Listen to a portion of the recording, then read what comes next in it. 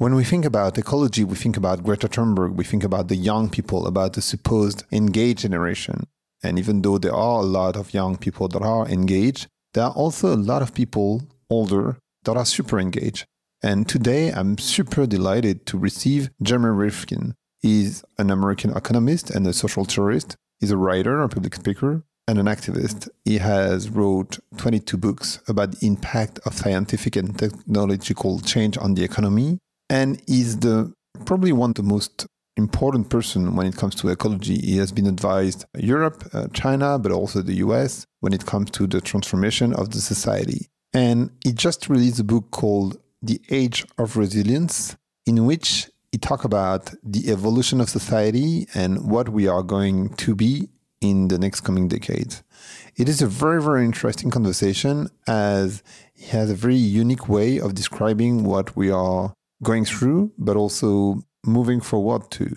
I loved that conversation. I'll let you listen to it. Allez, Vlan, c'est parti.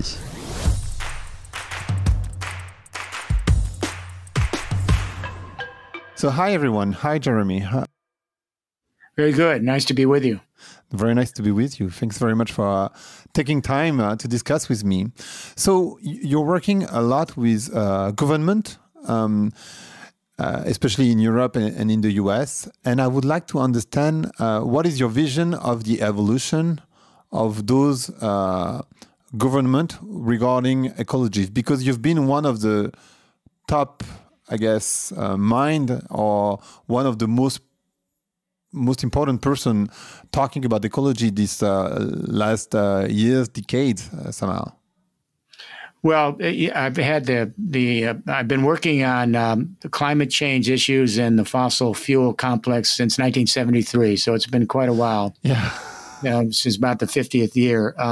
I've been privileged to be a principal architect of the European Union's plans going forward over the last 20 years with the European Commission.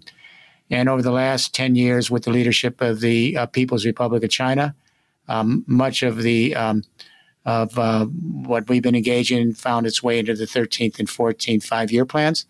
And in the last 2 years, I worked with Senator Charles Schumer, the majority leader of the U.S. Senate, and we developed a 30-year, 25-year plan for him, which became central components of the Build Back Better Biden plan. So our companies, we're not academic. It's industries, companies all over the world that actually are aware of how to actually deploy a complete transition to a third industrial revolution infrastructure to address climate change and age of resilience. Well, let me start off, if I can, just with a frame of reference for why I wrote The Age of Resilience.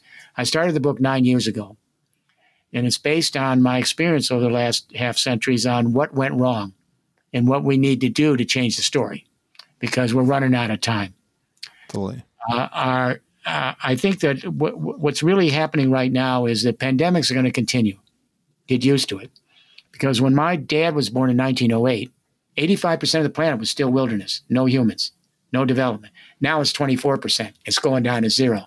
So the bacteria, the viruses, they're climate migrants. They're moving closer and closer to our urbanized civilizations. This is a reality. And now, of course, real-time climate change.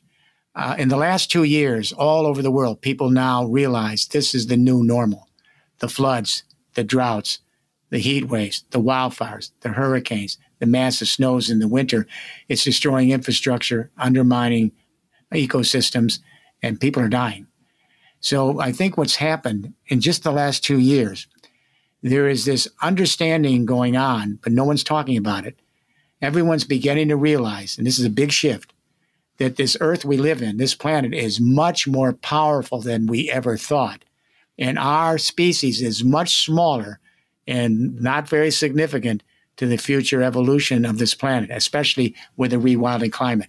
That is a huge shift in consciousness that actually no one wants to talk about.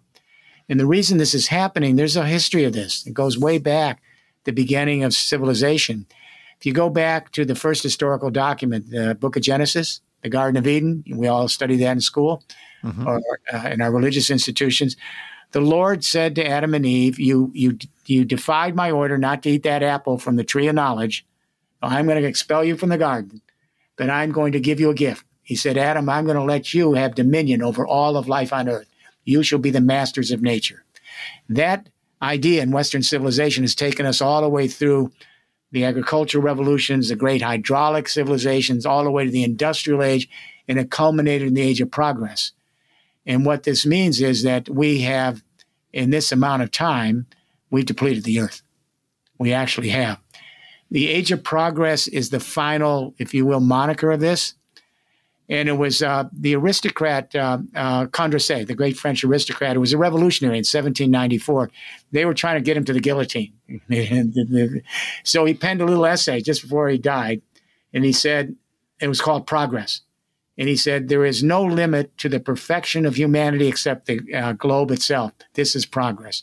That's the worldview we're in. And the problem with this worldview is it's all the set of assumptions of this worldview that's taken thousands of years to germinate and then culminated in the industrial age that's taken us to extinction. We are in the sixth extinction event of life on Earth. This is no small thing. The last extinction was 65 million years ago, and it took millions of years for life to come back. This extinction event's happening in one century. The little babies today are going to grow up in an extinction event. So the question is, how did we get here? We got here in the route I'm talking about, but then the thing we don't want to speak about is it's all the set of assumptions of the age of progress that's taken us to extinction, not just the fossil fuels, the way we organize governance, our approach to economic life, our ways of having scientific inquiry, our relationship to nature, how we educate our kids, our notion of selfhood, all of these ideas that culminated in the rational, detached age of progress in the Industrial Revolution have taken us to extinction. So it's not something we're talking about, which we have to do because we can't cure the problem using these assumptions. We need a new playbook. And I started this book 9 years ago with the idea that to understand changes in history, you have to understand changes in temporal and spatial identity. This is what determines changes in history. So there are great infrastructure shifts, and those infrastructure shifts change our temporal and spatial orientation. What does it mean? Everyone thinks an infrastructure just roads and bridges and stuff, right? No.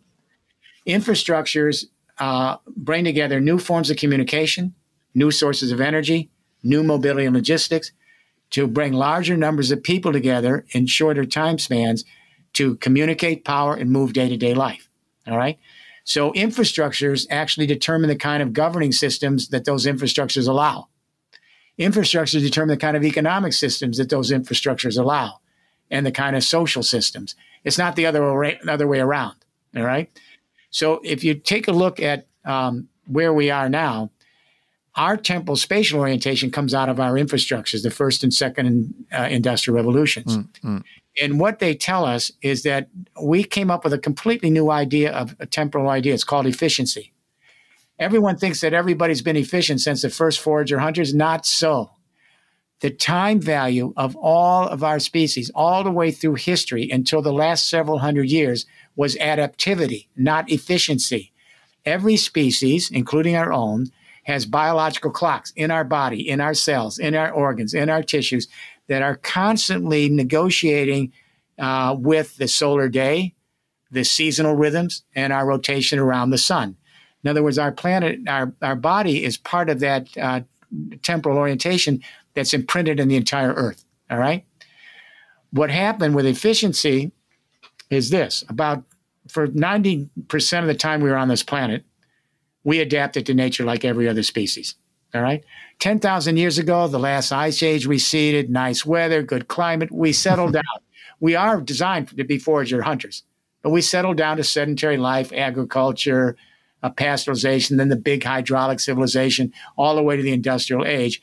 And in this 10,000 years, we have reversed course. Instead of adapting to nature like we did for 800,000 years as hominid, we made nature adapt to us. That took us to the extinction. So let me talk about efficiency because it's such a strange phenomena. Totally, yeah. We all think that's life.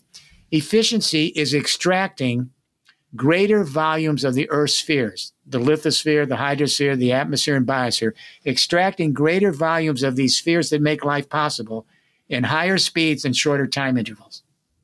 Then we wonder why we depleted the earth. There you go. Once you recognize this, it's common sense. It's just not in any textbook, unfortunately. And then you take a look at our spatial values. From almost all of history, we considered the planet as a commons. Forager hunters, early agriculture, even the great hydraulic civilizations, we understood that nature was our commons. Now, the physiocrats, the first French economists, said, yeah, the big wealth is photosynthesis. That's it. That's what creates wealth.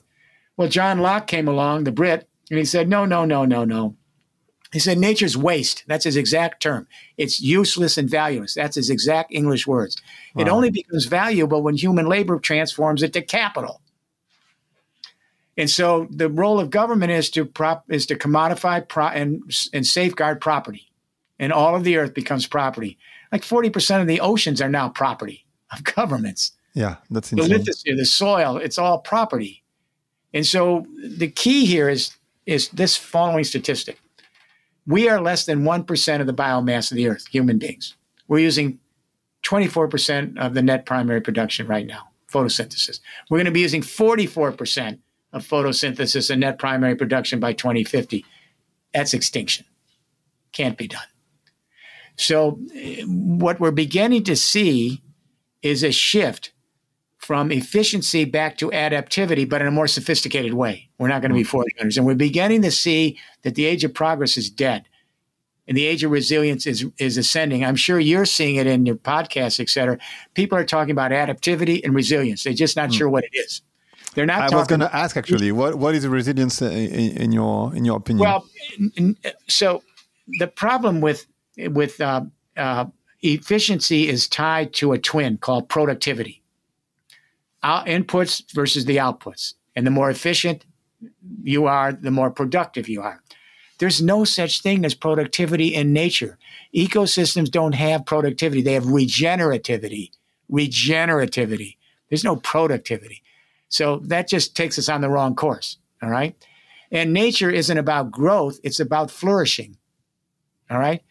And in nature, it's not about eliminating the friction. You know, in business, you have to eliminate all the friction to be more efficient. You don't want to have too much inventory. You don't want to have too many workers because then you can't send the revenue back to the investors. You certainly don't want to have a lot of idle assets for logistics. Well, guess what? When COVID hit, everybody started to realize, efficiency is the problem. Where are the ventilators? Where are the masks? Where is the toilet paper? I know it's amusing if it weren't so sad. So in nature, it's really about not productivity, but regenerativity. And there's another problem. So when you eliminate all of these redundancies to make it more efficiency, you eliminate resilience. Nature is designed to be redundant. The more diverse an ecosystem, the better able it is to survive against climate events or any other events. If you have an ecosystem that's not diverse and redundant, but monocultured and simplified, it's vulnerable to collapse. And what I'm getting to, and I'm putting across in the book, is that it's not that nature is just something we can learn from. We are nature. And when we try to adapt nature to us and see civilization as separate from nature, we get lost. And I think it's a really big lesson to learn here. And we better learn it very soon because we're in trouble. Yeah, and that's the crazy thing. We are having a hard time. There's this very famous quote that is, it's easier to imagine the end of the world than the end of capitalism. And it's... yes. Oh, boy, you got me on this now. All right, so look. I know that one of the things I appreciate about the Gen Zs, and they're probably a lot of your audience, and the young millennials, they're doing something really significant. And that is millions of them have come out on these Friday for Future Fridays where they leave classes, 143 countries, millions of young people, and they're protesting. But these aren't like any protests in history. We've had protests all through history. Our species loves to protest. We do it. But I met with three of these young people in Milan a couple of years ago when they started this, and it dawned on me. This isn't like any protests in history, these peaceful protests. This is the first time in all of history that the human beings have come out on the streets and seen themselves as a species. A species. All the old divisions, religious, ideological, location, gone. We're a species in danger. That's never happened. There's no other. It's just a species.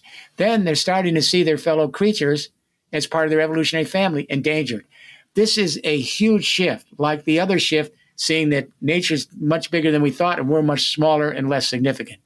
When you put these two together, it signals the beginning of a completely new sense of consciousness. And where it becomes very real is when we relearn what the human body is all about. This is not in the textbooks. The NIH, the National Institute of Health, famous, the most august scientific body in the world, they've changed the scientific paradigm. They have a new project. It's called the human biome. They have formally recognized that a human being is an ecosystem, not a metaphor. This is not a metaphor. And what they're learning is fascinating. And everyone that will listen to your podcast, especially young people, are going to get so comforted because now they're frightened and they think nature is the enemy. They're going to be very comforted. What they're finding is that each of us is unique, but like every other species, we are an ecosystem. And the great spheres of the earth, the hydrosphere of the waters, the lithosphere of the soil, the plants, the trees, the animals, the atmosphere, the oxygen, is coming in and into us in molecules and establishing itself in the cells, the organs, and the tissues for a moment of time. Then it goes somewhere else. It leaves us. The water, without the water, that's 60% of the body, we're dead.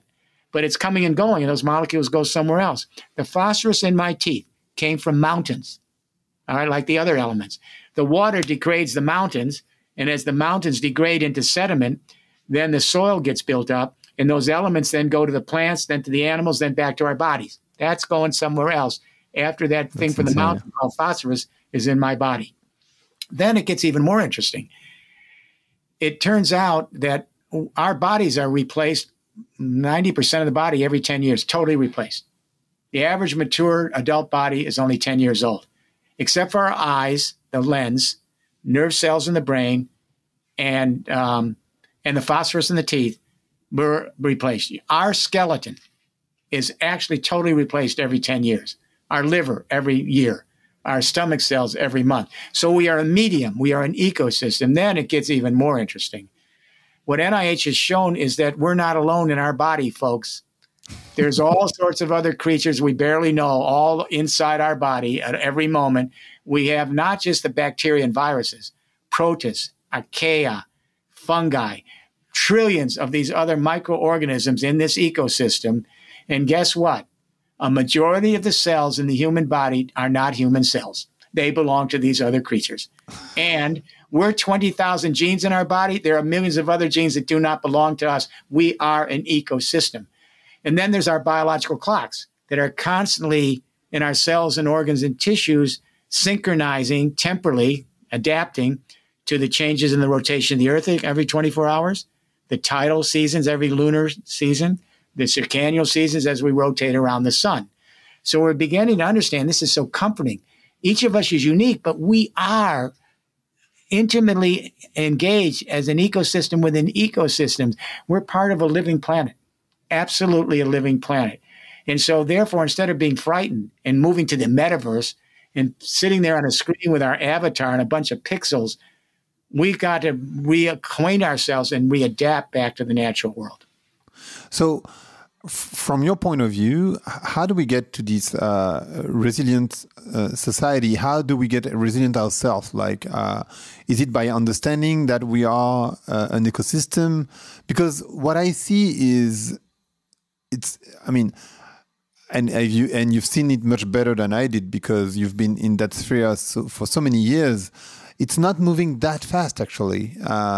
We are very much into this thinking. I would connect it with Descartes, basically. And we're having a hard time moving to the society you're describing, actually. Well, Descartes and Newton's idea of a mechanical universe and the world is made up of we are rational, detached creatures, and we make nature adapt us. There was always a Minority Report in the Romantic era and the Age of the Enlightenment. For every Immanuel Kant, there was a Schopenhauer, and for every Newton, there was a Goethe. All right. And in the 19th century, it was in Europe where they created a new science called ecology. In the 20th century, it was the movement in America for the national parks, and in ecology in the 19th century. In the 20th century, the green movement and the environmental movement. All right. So there's a second, if you will, story, which is a minority, but is about to become center stage. So I'm going to share with you these are things that we've noticed. Our global team has been involved now for a long time with the European Union, helping develop their plan, which is now Digital Europe Green Deal. The leadership of China, we call that Internet Plus, the Ecological Civilization, 13th, 14th, 5-year plan. And we've just done the plan for the Senate Majority Leader Schumer, which became the components for the Build Back Better plan for Biden. And what we've learned, and these are not academics, in deploying, is changes are going on as we shift to this new third industrial revolution infrastructure that's digitized and localized, et cetera. It's changing the way we organize our economic life so dramatically that this third industrial revolution, which we coined in 1995, is morphing beyond what we thought it would be. And by mid-century, it'll be the end of that third industrial revolution and the beginning of the resilient infrastructure revolution. Absolutely. We never saw that as it developed. It became something other than we expected. So here are some of the changes. We're seeing a shift, not yet at the center, but from growth to flourishing. From finance capital to ecological capital. More and more talk about ESG. We're seeing a shift from productivity to regenerativity. Nature is about regenerativity. From GDP to growth to quality of life indicators. From hyperconsumption to eco-stewardship. These young millennials and Gen Zs, they're all turning vegan. We're seeing a shift from negative externalities to circularity. And we're seeing a shift from seller-buyer markets to provider-user networks. And from vertically integrated giant global corporations to laterally distributed small and medium-sized enterprises, all high-tech, in cooperative, blockchain, in fluid platforms, so they're very agile, can come and go with whatever happens to the climate. Instead of these big, huge, vertically integrated organizations of the first and second industrial revolution that all the way went to Microsoft and Google and Facebook, they're not going to be here in 30, 40 years from now. They're too stodgy. They can't adjust. They're not agile. Climate change is too big for them. So you're going to see, some of them will survive, but you're going to see more shift to these distributed, laterally scaled SMEs, high-tech cooperatives localized around the world.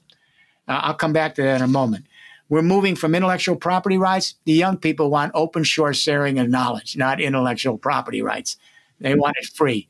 We're moving from the idea of freedom as exclusivity, be an island to ourselves, to the idea of freedom as inclusivity. The more people in the network, the more everyone benefits from the network. It's not a zero-sum game. And from geopolitics to biosphere politics. So let me go back to this idea of having diverse, agile businesses that can be like ecosystems. Let's say you're an architect. I'll give you one example. Cucinella. He's a big architect in Italy. But a lot of architects now are developing printed houses with fabrication, 3D printing. You know, they print out the whole house with software. You know about this. So what Cucinella did is he took clay, which all homes before this time were either timber or clay, and he heats up the clay, and he develops the software, and the clay then builds up the house layer by layer by layer, and you get a whole house in 200 hours down to 24 hours. All right? And it's passive zero emission. It's resilient to climate events. And then if he wanted to, and others are doing this on a bigger scale now, he could send that software from Italy to the Philippines in 1 minute on a provider-user network, not a seller-buyer market. And that developer could get a license to use that software to develop those commercial buildings or homes right there on the spot, resilient, working with nature rather than against nature with soil, et cetera. Magnify that across the entire business community that's moving from from subtractive to additive manufacturing and fabrication printing. They're doing bridges now. They're doing windmills now, all with this printing. That's just one example. So I think there's a lot of things moving, and in the book, and none of this is an idea. All of this is just our watching as we've deployed. All of it emerged. It is not yet replaced, but we are sure that the age of progress is on a death knell. We are sure the age of resilience is coming. But the question will be, can we reset quick enough? And the problem with adaptivity is it's been our blessing and our curse. Let me explain. The Smithsonian Institution, if you've ever visited Washington, you've visited all the great Smithsonian museums. Have you done that yet? You've been there to D.C.? I did, because I was living in New York, so I've been to Washington, D.C. also. So the Smithsonian Institution did a study which will find hard for everyone listening to this podcast. They went back and asked, how did human beings survive all through history? Because we're kind of a weak, little, spindly creature with only 2 legs, no hair, no fur, weak. Very weak. So the old theory that you and I grew up on was, okay, the last ice age receded around 11,000 years ago. That was the end of the Pleistocene. The Holocene emerged, nice weather, really good arid climate. So we got out of the trees, we learned how to walk on our legs, and hominid then crossed the world, and that was it. Well, they went back and looked at the geological record, and it absolutely didn't happen that way. Hominids, that's our ancestors, started to emerge 800,000 years ago, ending up with Neanderthal and then Homo sapiens a couple 100,000 years ago. When you look at the geological record, the Smithsonian found out that our species existed in the most wild, changing climates you can ever imagine. So on the average, you'd have 100,000 years of ice age everywhere. Then only about 10,000 years of a warming thaw. Then another 1,000 years of ice age. Then a thaw. This went on over and over again for 100,000 years, for 800,000 years. And it had to do with the rotation of the planet. How did we survive? We were the most adaptive species, except maybe for viruses and bacteria. Why? Big brain, a lot of cells up there, neocortex, language. We could then find out what was going around and learn from it and then pass it on to generations. That's our big suit. So if we learned, for example, how a beaver made a dam, we could do that. And then we pass the knowledge on and we can make our buildings like that against our dams. If you see how a bird makes a nest, well, we can make a shelter somewhere with thatched roofs, all right? That was our strong suit. The problem was 10,000 years ago after the last ice age, we used our adaptivity in an opposite way. We settled down with sedentary life. We're still built to be forager hunters. And we made nature adapt to us rather than us adapt to nature. Started with the book of Genesis all the way to progress. The reset now is we got to relearn how to adapt ourselves to nature, but we're not going to go back to primitive foraging hunting. There will be a lot of migratory, absolutely. Less sedentary, more migratory, because we're going to have to follow the climate as it rewilds the earth.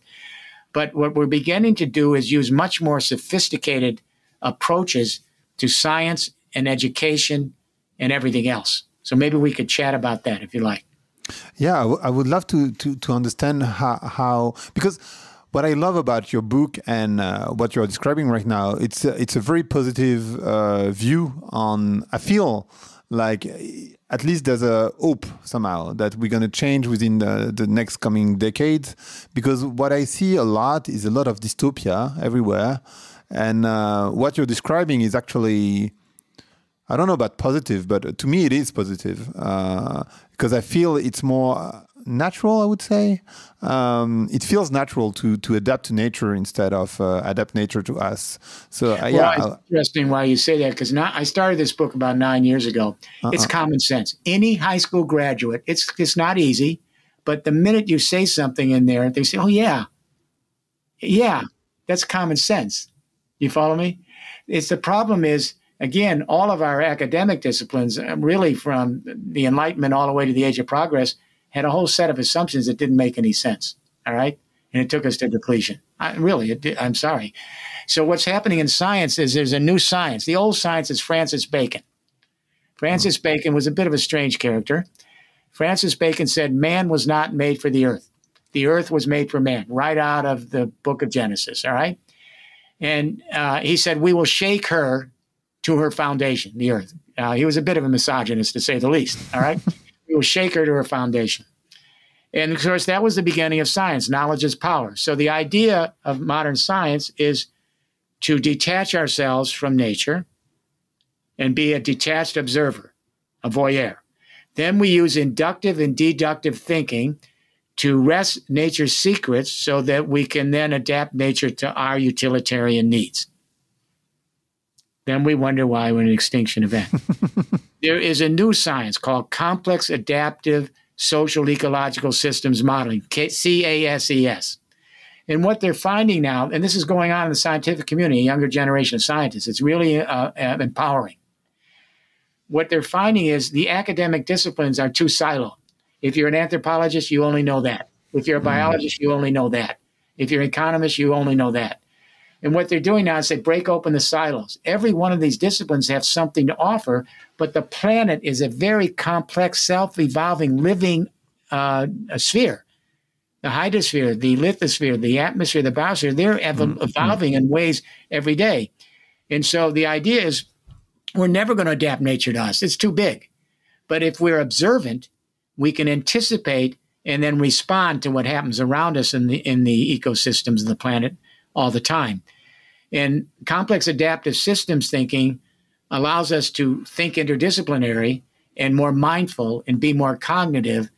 And as it moves through our school systems, it will see and change the way young people orient themselves in time and space, et cetera. But then there's another problem, and that's our educational system. When little kids are born, they're born with the most important part of of who we are. And our ability to adapt has to do with our neural circuitry. It's empathic. We actually have empathy in our neural circuitry. It's not here. It's through our whole body. And everything is really based around our empathic neural circuitry. We think elephants may have it because they can recognize themselves in a mirror. We're not sure about dolphins and the whales. They may be able to do so as well. But it's our strong suit. Because when I empathize with another, it can be a human being, it can be with an animal, I can experience their desire to flourish as if it was my own. In my body, I actually feel that experience, whether it's trauma or jubilation. And that's the time where we transcend time and space and we become one. We understand we are one with the earth we're in. And when you look back at life, that's what everybody remembers, those moments. Absolutely.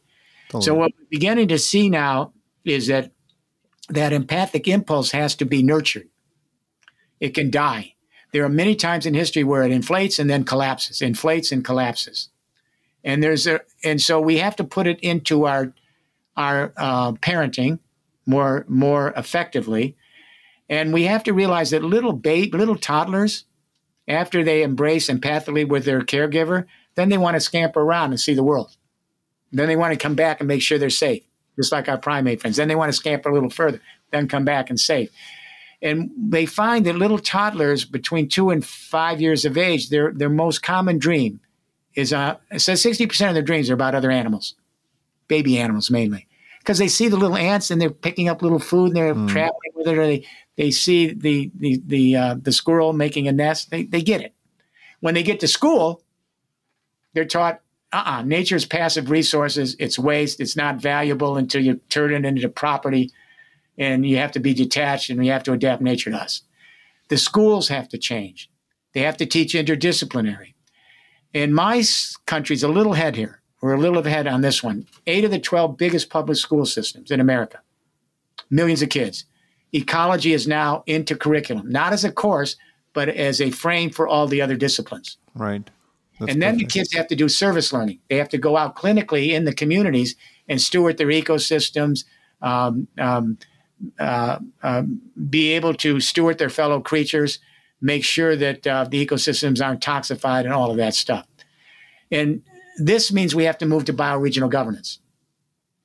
Our governments don't make sense the way they are. Climate disasters do not care about political boundaries. They couldn't care less about a political boundary. They care about ecosystems. Climate disasters affect ecosystems all over the world. We're beginning to realize that we have to have bioregional governance. We're not going to give up all the governing we have, nations and regions and localities. We have to extend it. And this is the only place where America's ahead. We have two massive bioregional governments that have been around for 30 years. They're a model. The Cascadian Northwest, if you've ever visited there, beautiful country. Those states, Washington, Oregon, Idaho, et cetera, 5 of those states are in a bioregional governance with Canadian provinces, British Columbia, Manitoba, et cetera. And they actually are stewarding their whole ecosystem because that's where they have to be able to adapt back to their bioregions. And it works. It works. Then the 8 states that abut the Great Lakes and the 2 Canadian provinces, they're 30 years. They're in a complete bioregional governance pattern. It's very real because they realize that's their ecosystem. And those Great Lakes are 20% of all the fresh water on the earth, on those lakes. 20% of all the fresh water on the whole planet. So this is, but then you have to get towards citizens' assemblies because we're finding out that local governments by alone, they can't deal with something like climate change. It's too big. They don't have enough. They don't have enough to do that. They don't have the backup support. You get a drought, a wildfire, a flood, a hurricane, a frigid snow, power lines go down, everything goes down. Everybody comes out informally. You get the students, you get the food kitchens, you get the health clinics. They're all coming out. But that's too informal because now these climate events are daily, weekly, and monthly, and they're going to get worse. We're going to have to adjust. We have to get to zero emissions, but we're going to have to adjust to the age of resilience. So citizens' assemblies are formalizing now so that you have people at any given time who engage with local government to manage their ecosystems for resilience and adaptivity and resilience. And there are certain countries that are ahead here. Any country that has juries, civilian juries, are ahead of the game. A lot of English-speaking countries have it. Other countries have judges only. So in my country, 8 million people are called up randomly to be on a jury on criminal and civil cases. 1.8 million people actually serve. 12 men and women have to be on a jury listening to the most complicated criminal and civil cases, financial, criminal, everything. And they have to come up with a unanimous verdict, and they do it almost always. When anyone that says citizens aren't capable, look at the jury system. That has to be extended. But then the young people from education on have to learn about ecosystems so when on a jury and their citizens' assembly, they understand the ecosystems they're in. And none of this is rocket science. This is just common sense. Totally. I mean, that's the most insane thing. Like we cannot. It's very weird, actually, from my point of view, that we are not connecting with that common sense you're describing since we started talking. Can I ask you a question about the people in power, politician power? Because you are working with them worldwide. You've been describing it, whether it's in Europe or the Senate in the US or in China. And from a civilian point of view, we feel like it's not moving very fast. I mean, look at the football World Cup in Qatar, or look at it's ridiculous, but the Winter Game in Saudi Arabia. Those are 2 examples, but I mean, what we don't really see the movement within politicians to go into this resident age that you're describing. And that's, for me, very... Well, it's interesting. I'll share an anecdote with you. I worked with UNIDO, United Nations Industrial Development Organization, Yamkala, when he was president. We came to an understanding. It was embarrassing understanding. We were almost embarrassed to come to it.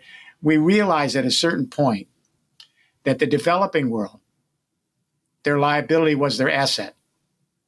What we meant by this is they didn't have any infrastructure. They didn't have any old codes, old regulations, old standards, vested interest in businesses that wanted to keep what they had. So they could leapfrog, all right? And sure enough, much of the new solar and wind now in the last few years is in the developing countries with women creating cooperatives in the rural areas for sharing electricity with sun and wind. Really amazing. And so it's much easier in some ways, but they need the financing. But the money is there. There's $11 trillion that have come out of fossil fuels. It's all stranded assets. The fossil fuel industry knows it's over. They're not financing new exploration anymore. They're just taking the existing reserves and hiking the price to see whatever they can get back in the short run. It's a desperate end game. But $11 trillion have come out. And it's mainly run by the pension funds. That's 41 trillion. Karl Marx would turn over in his grave. It turns out that the capitalists are the millions and millions of workers. They're the largest fund of capital in the world. He didn't know that was going to happen. Then you have the insurance funds. They definitely are getting out 22 trillion. And you know what they're saying to me everywhere we go? We've got all this money and we have no deployable scale projects. Everything is a pilot or silos. So if you go to the 11,000 mayors who've signed up for climate, they will show you their 5 electric buses, their 10 LEED buildings, and their new bike paths.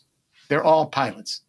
So what the investment community is saying, the pension funds, insurance funds, we've got all this money sitting in Federal Reserve notes at no interest rate. We need big projects by regions. That means if you had bioregional governance and you could begin to organize deployable infrastructure, and as you know, we began the third industrial revolution planning back in 1995, first page of the book, End of Work. And so that third industrial revolution infrastructure can come in, we believe, in 20 years, everywhere. The first industrial revolution in the 19th century came in 30 years. The second one in the 20th century came in 25. They changed everything. The third one can come in 20, but we need a new generation educated, a new generation going into politics. We have a new generation going into business who think along the lines that I'm sharing in this book. This isn't, the bits and pieces have to be a story that goes way beyond what's in this book. But it's the beginning of a conversation. And I know people feel helpless at this point. They don't have to be. We are the most adaptive species. We just have to adapt back to nature. And all of the elements are there for getting the job done. But you're right. We have to change the school system. We have one generation. Science, one generation. Our economy, one generation. Our governance, one generation. And we're running out of time. Yeah. So and Gen Z's have got to get going. Perfectly. Thanks very much, Jeremy. It's so interesting. I love that conversation because it's you have so much experience in that field, and you are talking with so many people. And I mean, the book is actually amazing. I feel like, first, because to me, I mean, again, I'm repeating myself, but to me, it's kind of positive. It's giving somewhere to look at that is not like the end of the species, or because there's so much about that these days, I guess.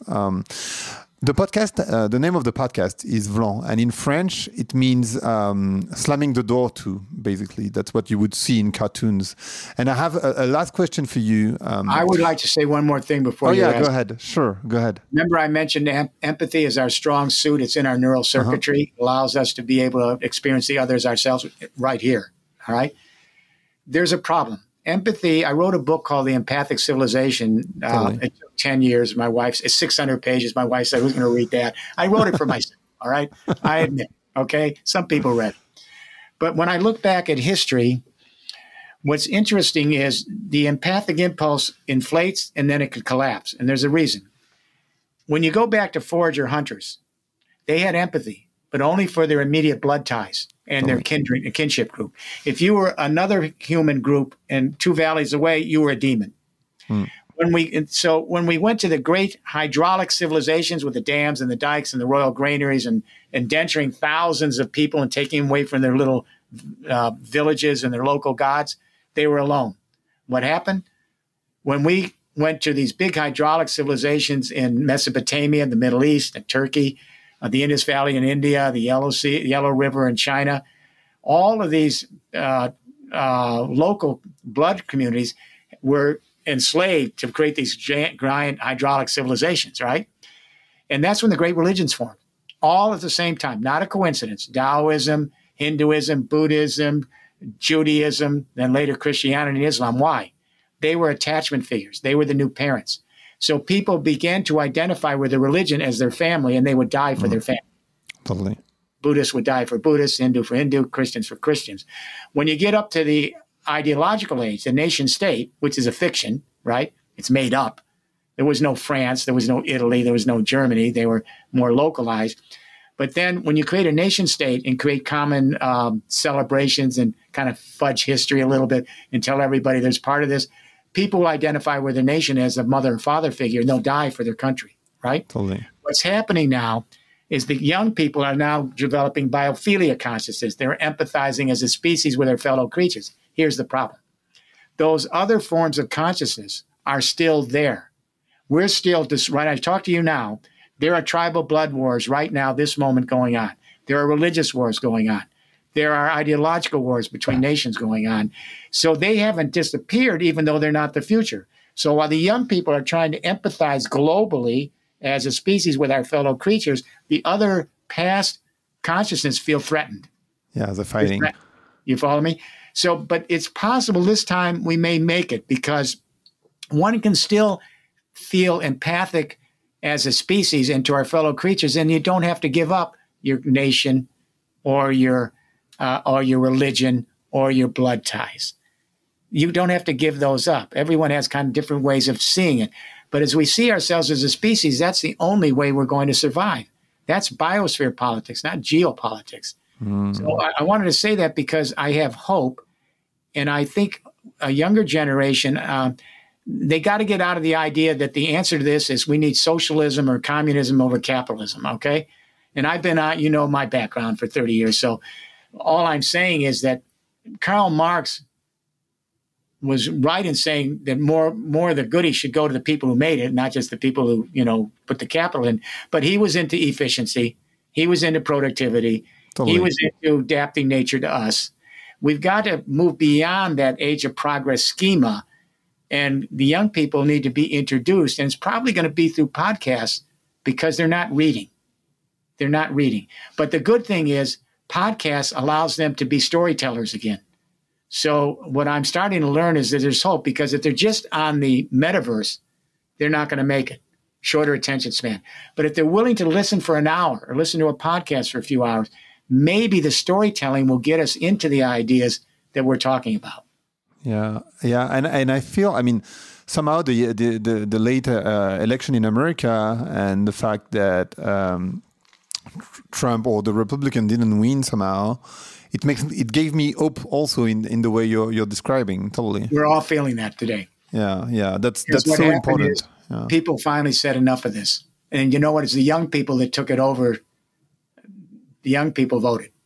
Yeah, the millennial and Gen Zs, they voted, but also there was enough in our cultural DNA. So we said, you know what, this is wrong, and all this fake stuff, and we didn't want to compromise the democratic way of life.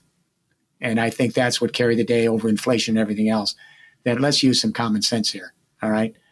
The one good thing about America, Europe and China is leading, and we've spent a lot of time there.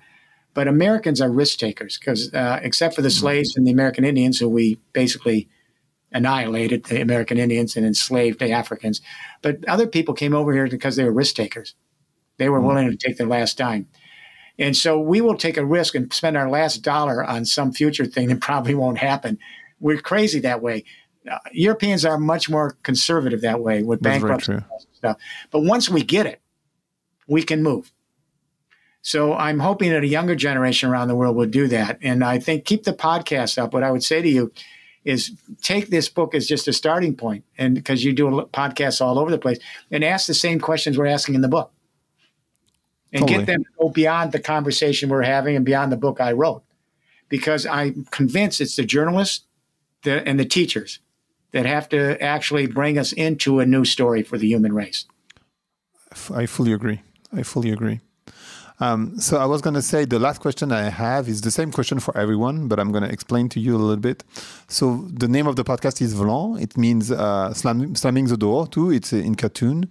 And I would like to know what you would like to, whether slam the door to or open the door to. It can be slamming or opening, or it can be both, up to you. It can be an idea, it could be whatever you like. We need to slam the door on the idea that nature has to be adapted to our utilitarian needs. We got to open the door that we have to adapt to nature, because we're part of the living ecology of this planet. We are nature. And that through most of our history, we adapted to nature. For the last several thousand years, we did something really weird and made nature adapt to our needs. And that's taken us to extinction. So I would say slam the door on the age of progress. It's over. It took us to an extinction event. opened the door to the age of resilience, slammed the door to efficiency. It took us to an extinction event. Take us to a new temporal orientation of adaptivity. It opens the door so that we can reaffiliate with this wonderful life force called planet Earth. And you know what? We look out in the universe. We got all the telescopes out there. Dark, nothing going on. This is an incredible, incredible experience. We are so fortunate, and all of our species are fortunate to be here. All future organisms should have their moment. Their moment. And so this is the time in the next generation. We've got about one generation between today's young people and their children to make this happen. It's possible to move to the age of resilience and a new narrative for the human race. That was amazing, Jeremy. Thank you so much for sharing with us. My pleasure. Thank you. Merci d'avoir écouté Vlan. Si vous avez aimé l'émission, n'hésitez pas à mettre des étoiles sur vos plateformes de podcast préférées. Vous pouvez aussi partager l'épisode sur vos réseaux sociaux, Instagram Stories, Facebook, LinkedIn, où vous voulez. Je suis Grégory Pouy. Vous pouvez me retrouver sur l'intégralité des plateformes sous le nom Greg from Paris. Si vous avez des idées pour des invités, si vous avez des commentaires, n'hésitez surtout pas à m'envoyer un message. Allez, merci et à bientôt.